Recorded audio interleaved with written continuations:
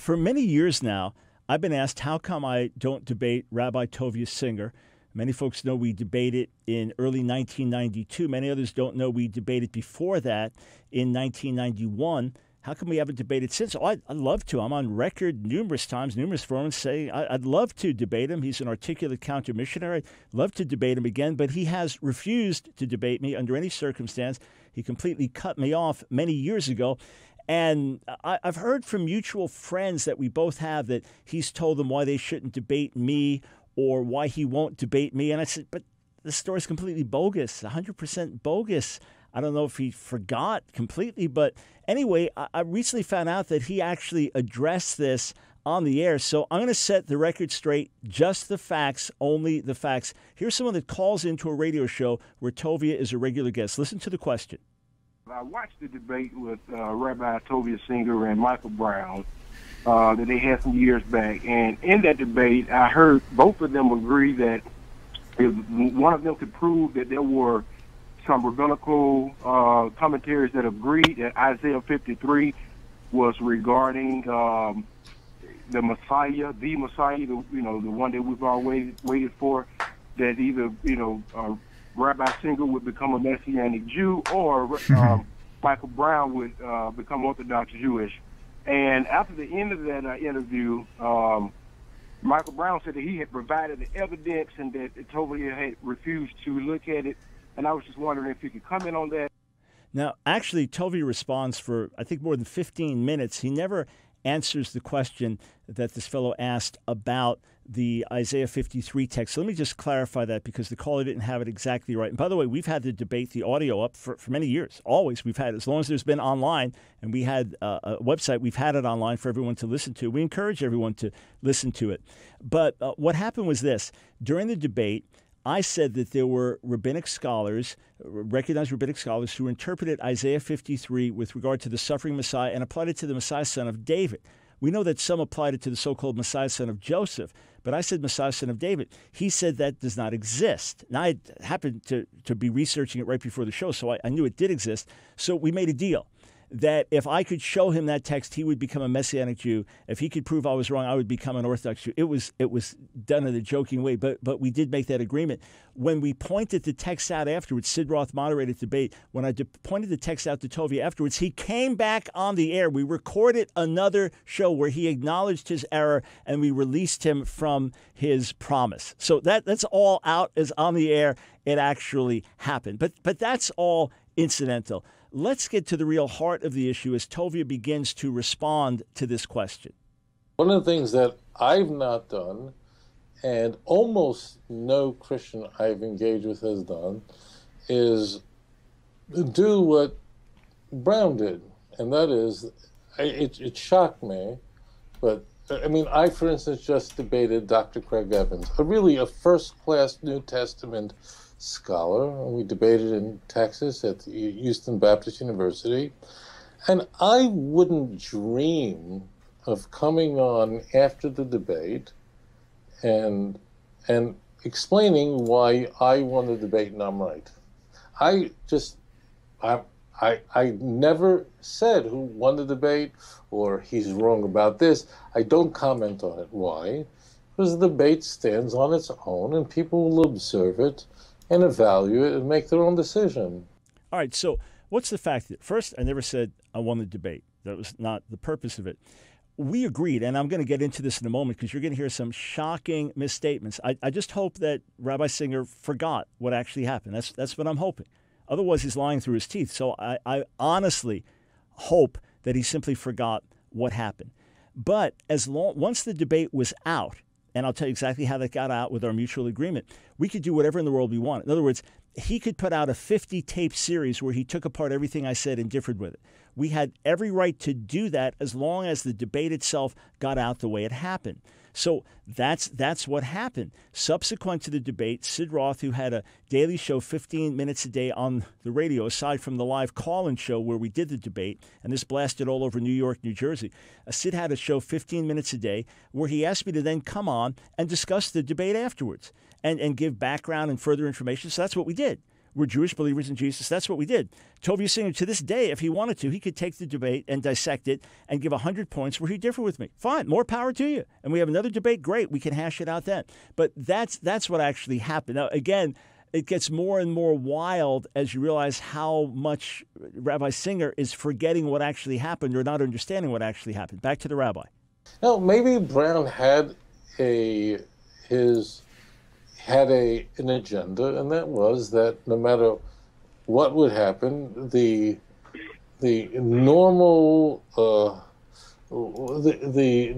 etiquette was trumped by the fact that it was very important for him to prevent me from helping Jews in the church return back to the Jewish faith. But following the debate, I was called on the phone. I've never spoken about this publicly, and someone says, Brown is on the radio with Sid Roth discussing the debate. And I tried calling it, and I couldn't get in on the show. Yeah, you couldn't get in on the show because it was a pre-recorded show. He did not have a call-in show in those 15-minute segments. And you had previously come on. We did a segment. We recorded a segment with you so you could discuss the mistake you made about Isaiah 53. You actually came in and we recorded a segment. But listen, bottom line, you were totally free, Rabbi Singer. You were totally free to comment, do whatever you wanted. We had discussed this. You and I discussed these issues, in fact. And not only so, I will show students of mine debates that I've had with a gay activist or with an Orthodox rabbi or with an agnostic professor. And then the students will discuss. They'll give feedback, and I'll give. I never get up and say, I won this. No. We'll discuss the debates and have give and take constructively afterwards. What's wrong with that? But now we get to the real heart of the matter, and I'm going to set the record straight with the facts and only the facts. So what had happened was they went on and they went into this whole discourse, and they tried to pick up all the pieces that I've never had a conversation with them since, but they tried to pick up all the pieces that I guess they felt was missing. There were no pieces missing. To this day, I feel wonderful about the debate and want as many people to hear it as possible and would love to have another debate or a series of debates. Rabbi Singer, there was a petition that folks started online saying Michael Brown, Tovia Singer need to debate. I signed the petition and said, yes, of course, I've been wanting to for many, many years. I posted things. I wrote to you privately on Facebook. I'm not a Facebook friend, but tried to reach out in that way because you totally cut me off, Rabbi Singer. I had no way of contacting you. You wouldn't respond to emails. You wouldn't respond to phone calls. But that was well after this incident. When you said you never had a conversation with me, we talked for weeks after that. You're a late night person. I'm a late night person. Rabbi Singer, we talked for weeks. It was a long time, actually months after this event before you actually cut me off. And you cut me off as I just pressed in and continued to speak with you. But there were no pieces we had to pick up. There was one misleading thing you said when you asked me had I read the Vilna Gaon's commentary on Daniel 9 during the debate. And it seemed odd because I'd never seen that commentary. I said, I'll have to check. And there were some Orthodox friends that expressed to me they were upset with you for what they felt was a cheap trick because there was no commentary there, as if you were trying to make me look bad that I hadn't read something that didn't exist. But there are no pieces to pick up. I want the whole world to listen, and I'll gladly debate you. You pick the setting, sir. Yeshiva setting, Christian setting, church setting. On my radio show, you pick the moderator, you pick the format. As long as we get equal time, have at it. Let's get the truth out. I've got no pieces to pick up. I'm trying to debate. I've been trying to debate you for decades again. Back to Tovia Singer. As it turns out also, the debate was edited, which means, I don't know if I ever said this publicly, but the audio that you'll hear today, if you go to the FBI and put it up, they'll tell you the audio has been edited. Rabbi Singer, you don't need to go to the FBI. You edited it. You edited it. The debate was roughly 2 hours long. We had to get it down to one 90-minute cassette tape. So you, Sid Roth, and I together edited the audio. We mutually agreed, okay, we took a number of phone calls. I remember I told you, hey, you gave a great answer to that caller, and you thought, good, you were glad to see that I thought you gave a great answer to a particular caller. And we went back and forth, and we said, okay, what can we remove from the debate in terms of calls or anything that was redundant? We agreed. We agreed together, sir. Rabbi Singer, you were part of the editing process. They're witnesses to this. And we shaved down what we all thought was non-essential phone calls so that we could have the best 90 minutes because it had to fit on one cassette tape. Oh, but there's more to the story, Rabbi Singer. It was videotaped. The whole thing was videotaped by a camera crew from CBN. We have multiple witnesses to all of this. Did you actually forget?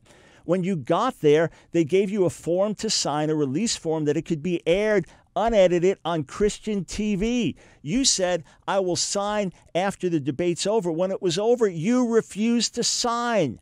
We were all disappointed and upset because they came in to film it. They were in there with us. It was filmed on videotape, and you're the one that refused to let it get out to the world. This thing is 100% the opposite, sir, of what you're saying. Can I also point out that this was the second debate that we had?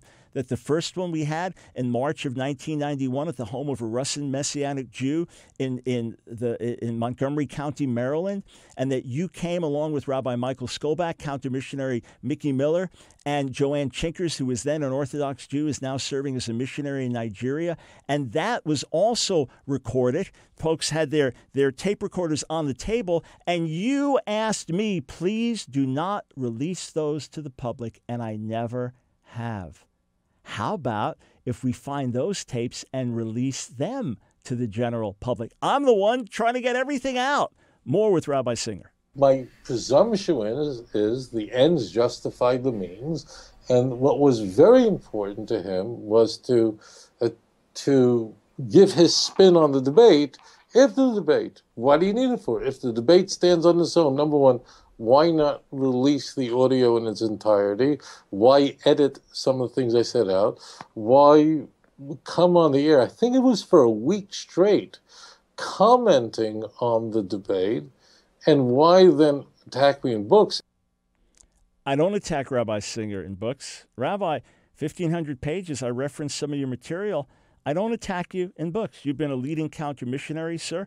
I take issue with what you've written on an academic and spiritual level and factual level. So I interact with other counter-missionaries. You're one of them. You've been a leading counter-missionary, hence my desire to have another debate or a series of debates. And again, what happened to that subsequent week of interviews with maybe 50, 60 minutes of content where we talked about the debate and I gave background to give further insight into the debate? What happened? We don't distribute that. We weren't interested in distributing that. What we wanted to distribute was the debate. You're the one, sir, that said no to getting the video out. Otherwise, everyone could have watched that, not just listened to it, but watched it.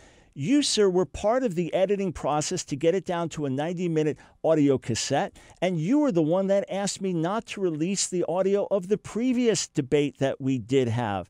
Facts, truth, and there are multiple witnesses to every point I'm making. Back to Rabbi Singer. In fact, just wrote an article in, I think it's like 30 years later, maybe it was 87, 88, took me a long time ago, on WorldNet Daily, going on, still bragging that he won the debate.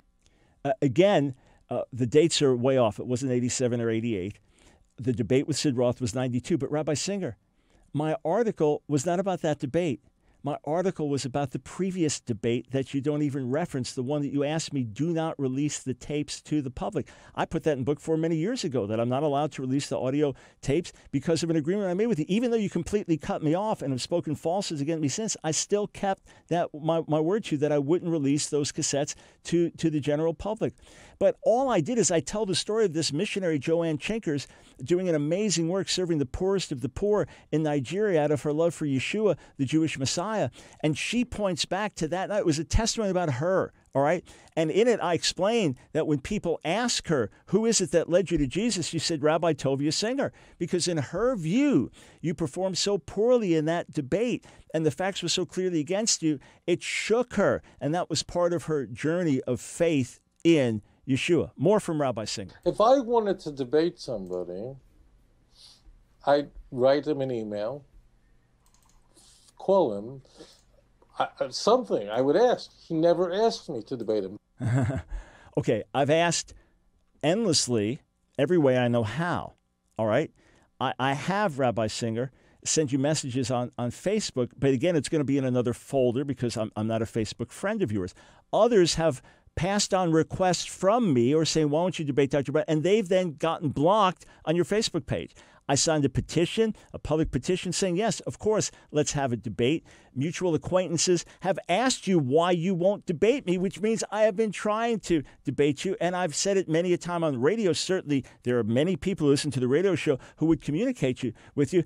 If you had not cut me off years ago, I could easily call you or email you. You don't give me that option. So now through YouTube, I'm saying what I've said for 20 years plus. Let's have another debate or a series of debates, and let's do it live stream so everybody gets it as it's happening. More from the rabbi.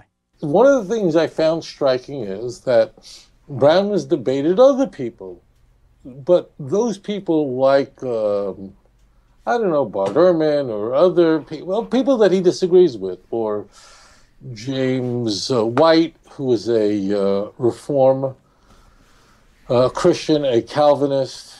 He doesn't do that to them. Mm-hmm. He doesn't do that to them. He debated Boteach, and he appears not to be doing it to them.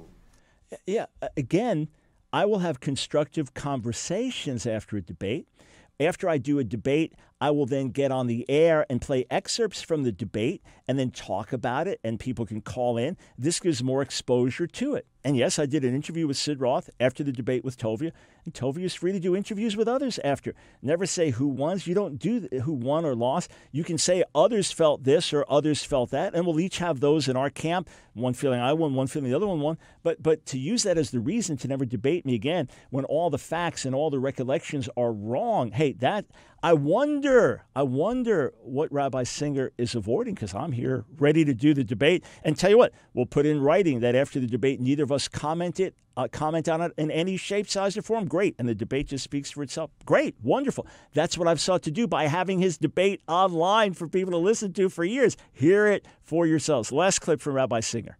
The most important thing is to stop Tovia Singer, to attack him so no one will listen to him.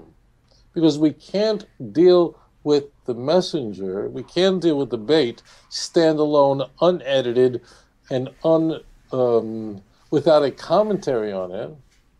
So, but we have to stop what he's doing.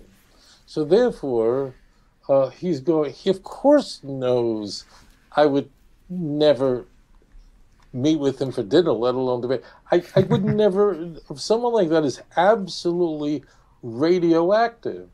So we had to know, just like I am sure if I did that to any person that I've debated as a Christian, put out audios of the discussion of my debate without inviting the person who debated me, I would know for sure they would never talk to me again.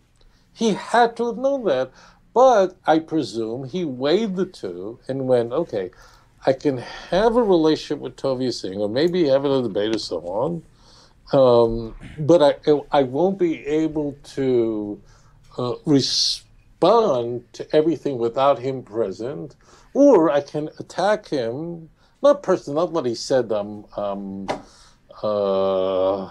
drug dealer. I'm saying, but I can attack him.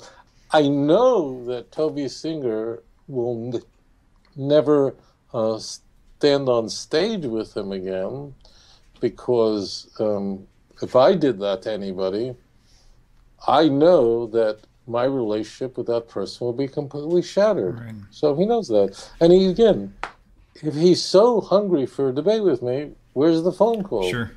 And don't call me now.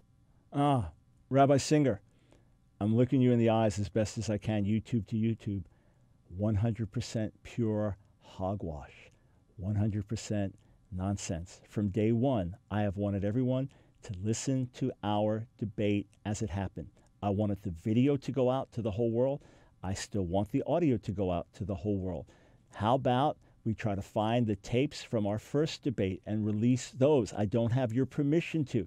As long as we can locate them with your permission, I will release them. And in point of fact, sir, I've never felt there was a problem with your material. You've put out stuff that's been persuasive to some. We've sought to set the record straight with more accurate interpretation of Scripture and examining things, and that's helped many to see the truth and turn away from what you were telling them and follow the Scriptures and follow Jesus, YeshuaH. I've never tried to drive you away. I've been the one trying to reach out for more than 20 years every way that I know how. Even a few days ago, I sent you another message via Facebook. Rabbi Singer, what are you hiding from? Please, the Jewish people, the general public, the Christian church, people deserve to hear from us. Let's do another debate. You set the terms, you set the location, you pick the moderator, you set it all up. As long as we have equal time, I'm in. Let's do it. I will continue to ask you as long as we have breath.